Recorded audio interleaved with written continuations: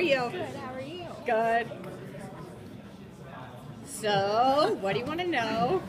Everything. Yeah. It's everything. Well, I can't tell you everything. I'd be fired. I always, like, when I say things, I find myself catching myself, like, can't tell you that. And knowing where your character comes from and how she's tied into the DC universe, does that ever change the way that you approach a part? Maybe you deliver the line a little bit more sinister, or play with it in some ways?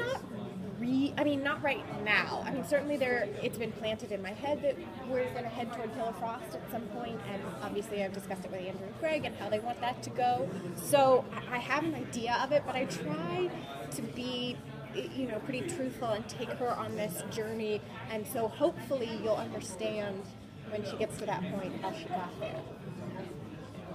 Well, potentially giving you a little opportunity to go back. In a few weeks, there's a metahuman that takes several characters' form, including Caitlin. How was that for you to act?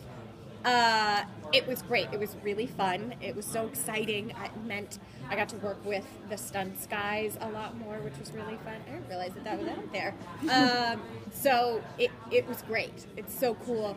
It was really fun. And, he takes the form of some other characters, and it's a nice acting exercise, too.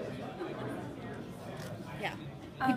Caitlin is someone who has unwavering faith in people she cares about. So what do you think her reaction will be like when she finds out the truth about Wells and his intentions? I think it's going to be a huge struggle for her. Like you said, she is an incredibly loyal person. And, you have to imagine that she came back to work with Dr. Wells after the particle accelerator exploded, and what that took, like how much faith she had to have in him to come back after that. So, he's on the highest pedestal possible to her, and anything to suggest, it would be devastating to have that reality crumble in front of her. She's not going to want to hear it, for sure. Drunk Caitlin has been one of my most favorite moments in the series for her. Are we going to get to see more of her kind of cutting loose and kind of having fun like that? As the season progresses, things get scarier and more serious, especially as we're unraveling more about Harrison.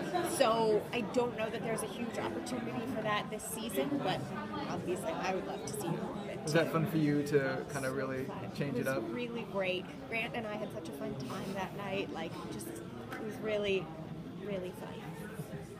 It went by too quickly. Yeah. Well, we're going to get a little bit of a glimpse into the time when Barry was in the coma and what all the characters' lives were like. What can you say about how bad Caitlin is, considering how recent the loss of Ronnie was at that point? I mean, it was fun as an actor to go back to that person, to look at who she was, particularly in her first episode, and imagine how much more buttoned up and cold and reserved she would have been subsequent to that. So it was great. It was really fun. It's nice. I mean, I feel very lucky we get the opportunity to play so many different things on this show. And it'll be fun moving forward just to see how that changes. Clearly they're not afraid to play with time travel and to shake everything up when they do it. So it'll be fun to see more of that in the future, hopefully. Are you looking forward to the possibility of being Killer Frost and kind of being a bad girl, at least for one episode? I'm really excited about the potential of Killer Frost. I mean, I have ideas all the time. I think I drive Andrew crazy with them. What about this? What about this? So it's really fun. It's really exciting for me.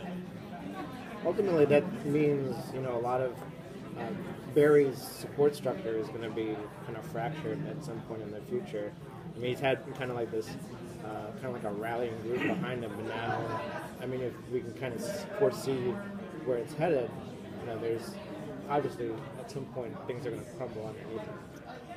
Yeah, I think that's probably a couple seasons down the road, but for sure, it's interesting. The reality is, though, that the group is also getting larger. As more and more people find out that he's the Flash, they impact and influence and help him in various ways. So, in that sense, his group is getting a little bit bigger. Looks like we might lose Harrison Wells in that group, but maybe not. You never know. So I think it'll just change and evolve. The same way relationships in real life do, too. With Felicity and Ray coming to town, what is her reaction to that, and what kind of shenanigans is she getting up to with them? It's really exciting. I mean, especially for me, it's great when Emily comes over. It's really fun. I wish we had gotten more time together, quite frankly, in 18, but it's always exciting to see her.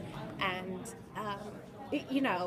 she plays a very pivotal role. I mean, she's obviously been in Mary's life for a long time, as we've seen, and she, gives him some good advice, which is great. So it's fun. I think she's interested in the atom. It's cool. It's really cool to see. It's been a while since we saw Ronnie, but he and Caitlin seem to be in a good place. But what can you tease about what might be coming up for them, or if they'll be the atom? Ronnie is going to come back, and he's going to come back at a very tough time when everyone's emotions are heightened. So it's going to be interesting to see what happens when he comes back to Central City.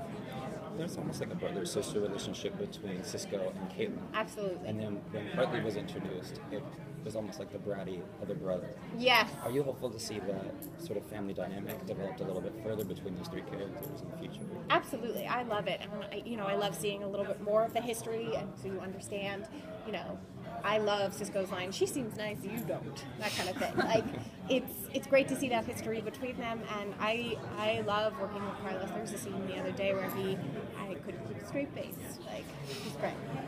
I would love to see more of that. Your character is pretty much of a genius on the show. Did you pattern your character upon anybody in real life, practice in literature, or did you get any inspiration from anybody? No one in particular that comes to mind.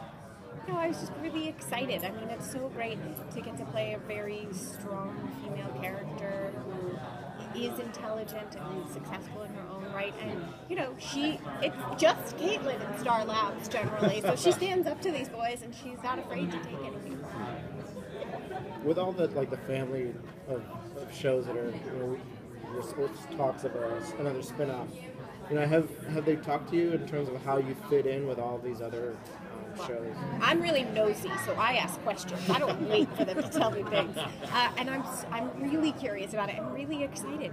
It's such a luxury that we shoot in Vancouver and we can do these crossovers, and I don't get lost driving to the stages because it's the same stages. So that's great, and it would be really exciting. With the potential of hopefully a third show, it would be fun. And truth be told, a lot of those characters for the potential spin-off are familiar faces. And I love working with Wentworth and Brandon. It was such a treat to meet him. So I would love to see more of that, and hopefully there will be. Earlier this season, when Pied Piper was introduced, that's the very first time we've seen openly gay character on a superhero series, and your character was the first one to actually mention that part about his character and say he came out, old-fashioned family, old values. Yeah. How does it feel to be a part of history in that particular? I'm so proud of our show. I love that they, our writers are fearless, and I love that, and I think it's so important, and it's real. We have other characters, Captain Singh, who also, he goes away on his honeymoon at some point in the show, and it's great to see that. And I love the diversity that they bring across the board to the show. Of the upcoming episodes, which one is your favorite, and what's like a one-sentence tease you can give about it? I'm really excited for episode 19, and that's the Shapeshifter episode, and it's really fun to see what happens when people aren't who they look like. Thank you. Thank you.